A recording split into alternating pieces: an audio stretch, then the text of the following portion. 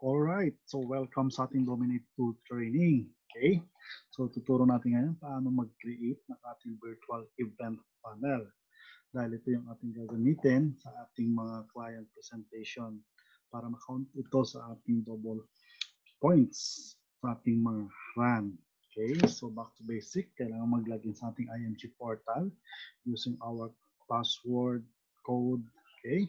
Then pagdating po sa ating IMG portal, nandyan po yung tools, just select yung IMG Dominate tool para makapag-login sa ating Dominate tool account, okay? Gamit ang ating code and password.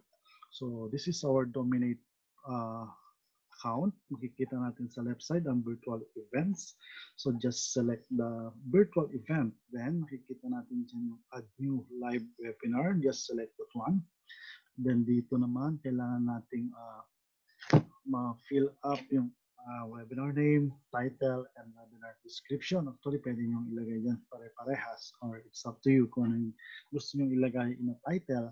Then ang pinaka-importante po dito yung dito sa paglalagay po ng URL. Dahil dito sa URL, kukunin natin yung link ng ating Zoom event na naka-schedule at yun po yung i-input natin dito. Okay? So, mostly ang regular naman na ginagamit natin is yung 2 p.m. saka 8 p.m. at isang URL lang yung nagagamit natin. So, pwede nyo itong kopyahin. Make it sure na tama po yung pagkopya natin. Wala pong mali. Then, pag-redirect kung pinili natin dito, so ibig sabihin, pag once na nag-register ang ating client, diretso na yan mismo dun sa live na webinar natin. So mas maganda dito kung meron kang personal Zoom account. So pag meron naman tayong mga schedule, then mas magandang gamitin natin yung redirect on schedule. Then lagay natin dito yung schedule. Example, everyday yan, 2 p.m. Manila time. Then meron din tayong 8 p.m. Manila time. Then select mo lang yung add. Kikita nyo dito, no? Pag naglagay tayo ng schedule, make sure na ma-click natin yung positive sign. Then after that, submit. Okay? Then ito yung ginawa natin, itong may offline, kasi redirect yung sample na ginawa natin. Then next step mo is build option in funnel para makapag-create pa tayo ng ating IMG live webinar link. Okay, so just select create now. Then fill up mo yung site ID, example, IMG free financial lead webinar. Then live webinar, automatic na yan, lalabas yung ginawa natin ng free financial literacy webinar. Pag wala pa tayong survey funnel, kahit wala dyan, okay lang yan. Then sa email list, ginagamit ko dito ay yung IMG list kasi makikita naman natin later on yung mga attendees natin doon sa virtual event funnel. Okay? Then submit. So success. So tama yung ating nagawa. Open site now. Back to my funnel. Tanda natin lahat ng mga link na ginagawa natin nakikita dito sa ating my funnel. So yun yung create natin kanina. Pwede natin i-share ngayon sa ating Facebook account. So just select share on Facebook. Meron tayong dalawang option para maglagay ng ating cover photo, no?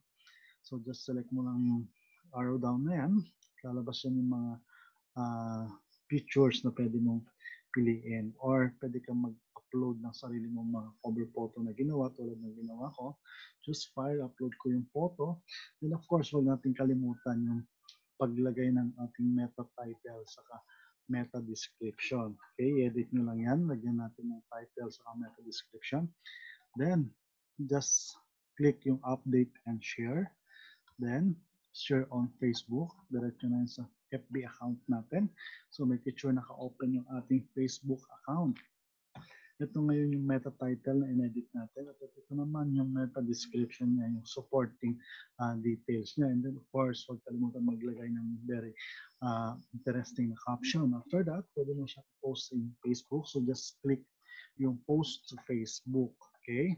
Then pwede mo i-check yung ginawa mo, yung result or outcome ng yung posting gamit ang paggawa ng virtual event. So ito yung naging outcome. Pag once ng client mo ay nag-click dito sa link nito, pwede na silang mag-register o ikaw mismo input ng kanilang information. Lagay mo yung pangalan, email address, cellphone number. Then check mo yung box kung ano yung interest nila. Then register now. So just select yung register now. So since direct sa live yung ginawa natin, diretso na ito sa live webinar. Okay? So makikita natin dyan, may message na you can learn and earn the financial industry. Tuturo ko mamaya kung paano natin magagawa yan. Then select OK. Okay?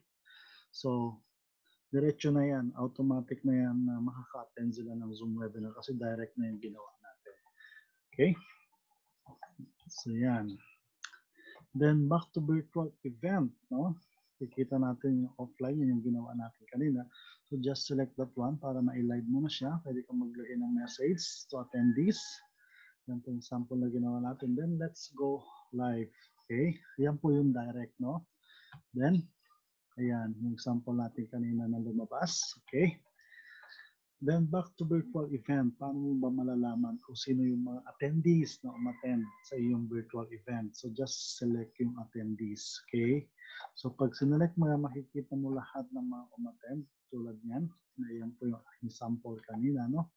So nandiyan na yung pangalan, email, mobile number, kung anong araw umattend, confirm umattend ba, okay? So that's it. So ganun lang po kadali gumawa ng ating virtual event. Okay, para ma-count po yung ating mga points pagdating sa ating promotion. At yan po yung ating mechanics na mechanics para counted yung ating double points. So maraming salamat. Thank you. God bless everyone.